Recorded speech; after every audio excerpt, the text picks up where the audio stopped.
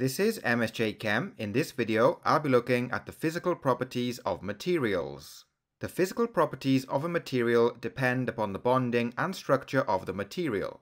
The physical properties we look at are melting point, which is the temperature at which a material changes state from solid to liquid. Permeability, which is a measure of the ability of a porous material to allow fluids to pass through it. Electrical conductivity, which is a measure of the ability of a material to conduct an electric current.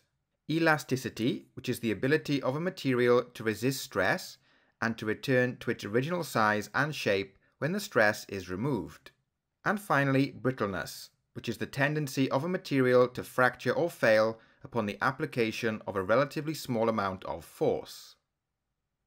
We'll start by looking at the properties of metals. Metals have high melting points which depend on the strength of the metallic bond. They have low permeability. They are good electrical conductors due to the delocalized electrons that are free to move within the metallic structure. Metals have low elasticity. Brittleness is also low. Metals are malleable and ductile.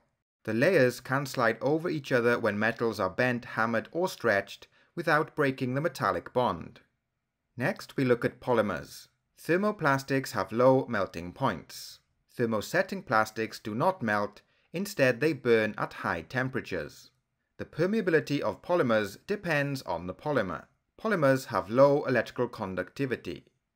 Elastomers are flexible polymers that can be deformed under force but return to their original shape once the stress is removed. And some thermosetting plastics are hard and brittle. Next, we have ceramics. Ceramics have high melting points due to the strong ionic and covalent bonds. They can be porous as there are gaps in the structure. The electrical conductivity and the elasticity of ceramics are both low. Brittleness is high. A shear force moves one layer of ions relative to another so that ions of the same charge are opposite each other. And finally, we have composites. Composites have high melting points depending on the constituent materials. They can be porous as there are gaps in the structure. The electrical conductivity is low unless the structure contains metals or graphite which have delocalized electrons. Elasticity is low except carbon fiber, which shows some elastic properties. And brittleness is generally low but depends on the constituent materials.